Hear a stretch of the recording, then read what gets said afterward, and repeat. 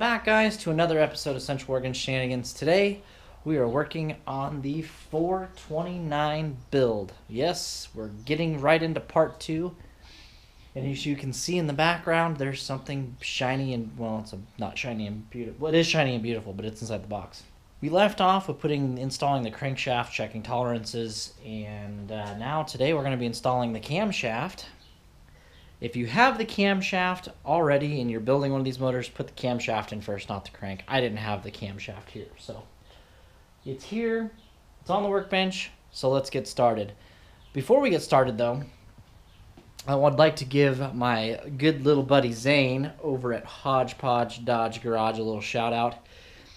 If you get done watching this video and you want another good channel to go follow and you want something to watch, go check out Zane at Hodge, Podge, Dodge Garage. He just picked up a 1975 or 76 F600 lifted on huge mud tires, flatbed, canary yellow. You can't miss it. Go check out Zane, Hodge, Podge, Dodge Garage. And also, if you're tuning into my videos for the first time, don't forget to hit that subscribe button, turn on that notification bell, and hit the like button. Drop a comment down below. Alrighty, guys, so inside this box is going to be our cam kit from Comp Cams. This isn't the most extreme cam you can order through Comp. They make an extreme off-road. This one's still a high energy cam. This is going to give us a really nice dance. It's also going to give us if you go with the extreme Comp Cam, the extreme off-road, it probably would have been fine. I think we could have made the engine behave itself just as good as this one. But I know with this cam right here, with the Edelbrock carburetor that we have, the Performer intake manifold, this cam setup with valve springs, with those heads up on the shelf, we're going to be almost tipping 400 horsepower out of this engine. That's plenty.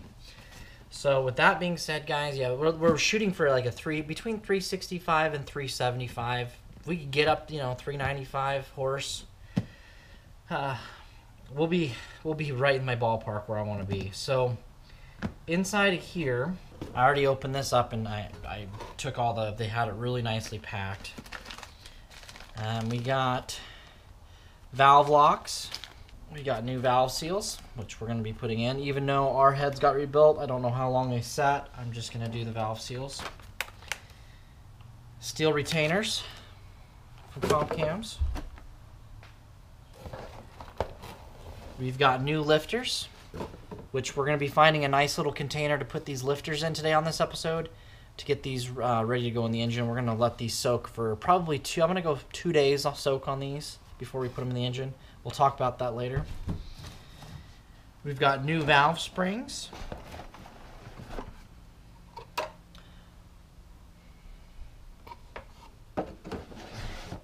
Brand new valve springs. We have brand new valve springs in the heads we have over there, but they're just stock, and these are a little bit more high performance valve spring. We've got ourselves a Comp Cam dual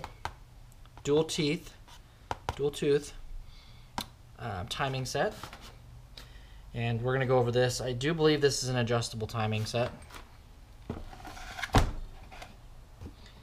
It's a high energy timing set, and then we have our high energy cam.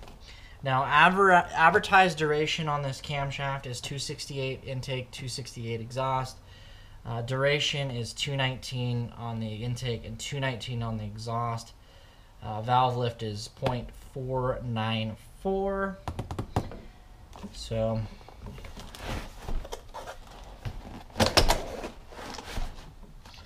need the instructions. We also this didn't come in the kit, but I ordered this. This is the Comp Cam's cam and lifter installation lube. So you probably could get away with Royal Purple, but I was just using their stuff. They recommend to use their stuff, so it's like $10 for that bottle. And here's all the build sheet on our cam. I think and everything else here and all the instructions, so we'll need those out. And What did I do with the instructions?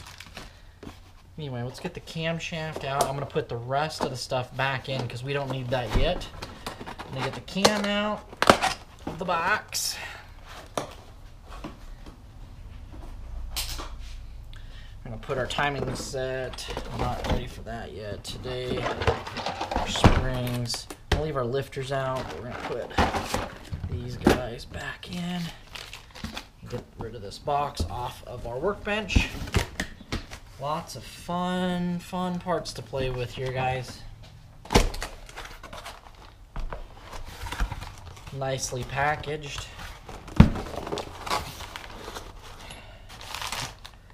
Beautiful.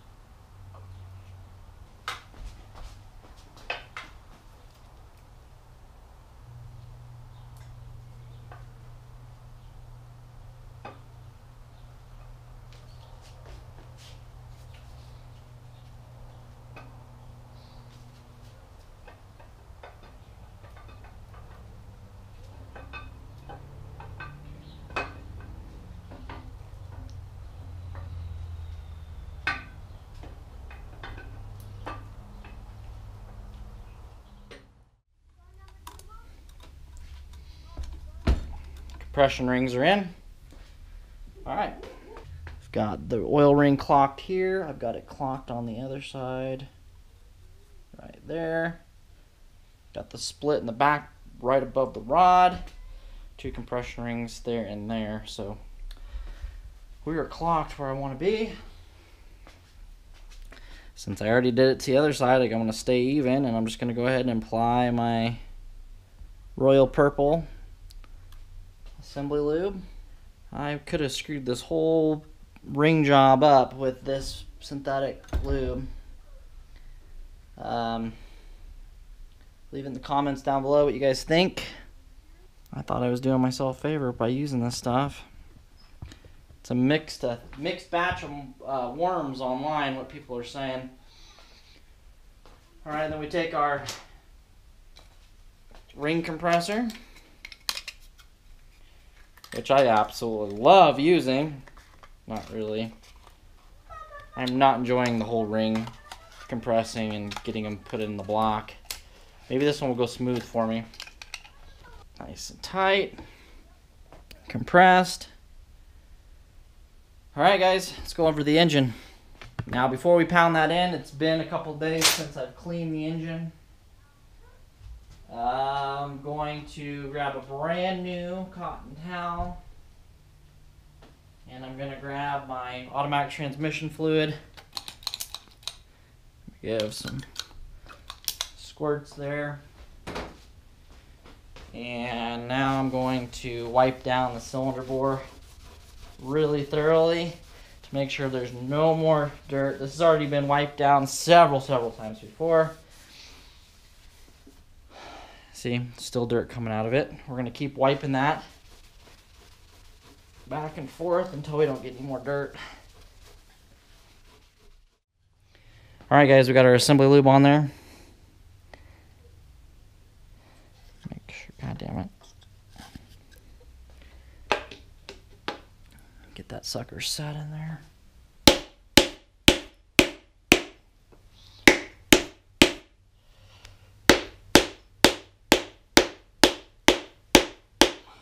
Too tight. I'm going to loosen it just a tad. There we go. I'm gonna go one fast one. We're gonna get past the rings. There we go. We're in, we're loaded. You notice I put these hoses on there, Uncle John? My uncle told me to do this. Line up you have a stamped one to your stamped one. Oh, shoot, almost forgot to put assembly lube on it. I've already plastic gauged these. We're good to go.